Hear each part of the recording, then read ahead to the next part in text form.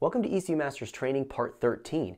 In this video, we're going to take a look at working with our fuel correction tables in our EMU Black software. So these are going to be things like our intake air temp correction, or our baro correction, or our differential fuel pressure correction, even fuel temperature correction. We're going to have a whole bunch of things to cover, so let's jump into this video so we can check everything out. Okay, so let's get started. We're going to be taking a look at our fuel correction modifier tables. We're going to be working with in our EMU Black software. These tables are going to help us further refine the fuel delivery into our engine so it's going to be more consistent and more repeatable as our air density changes. There's going to be a whole bunch of things we'll talk about here, and again, a bunch of modifier tables that we have to work with. Now, before we jump into this training tutorial, I want to make sure that you have the correct page layout open so you can follow along with what I'm going to be showing in this video.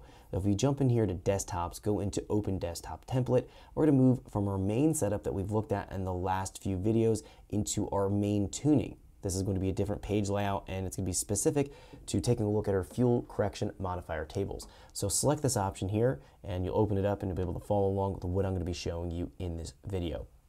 So let's move from our setup here and jump into our fuel page. This page is going to be showing us our main VE table and also our target air fuel table, or the target lambda table. So we know in the last video we covered the fuel mass is equal to air mass divided by target air fuel. We know that the values within our table here are going to be essentially telling the EMU Black how much cylinder filling is going on. We're going to be defining the volume, or how much we actually can fill by our displacement amount here. And then within the table here, this is going to be defining how much of that volume we're actually filling. So values within the table are typically between 0 to 100% VE when we're talking about a naturally aspirated engine. If we're talking about forced induction, they can get as high as 160. So we'll find, depending on how we've calibrated this table here, we should find that we're hitting the approximate target air fuel that we're requesting here, and everything is going to be functioning properly.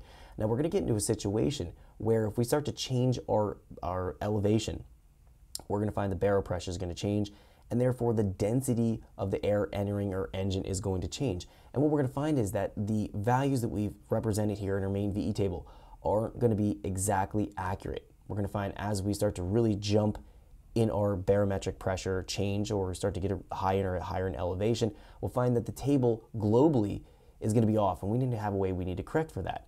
Likewise, if we find that as our air temperature starts to change, let's say we tune the engine on a cold day and we start to get into really warm, hot temperatures. Let's say we tuned it in the winter and now we're going to be operating our race car in the summertime. There's going to be a pretty large difference in the amount of air density, or the air temperature that we're talking about. Could be as much as 100 degrees Fahrenheit.